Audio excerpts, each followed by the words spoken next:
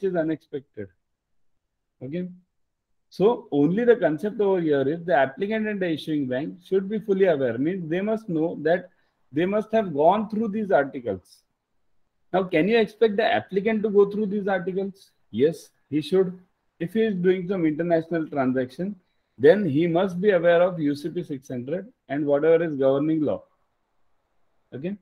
No applicant or beneficiary can work in isolation. That we don't know. We are general customers. We don't know what is over there in UCP and everything.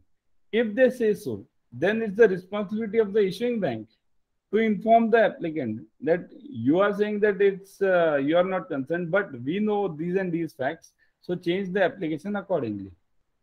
For example, credit requiring presentation of bill of lading and containing a prohibition against transshipment will in most cases have to exclude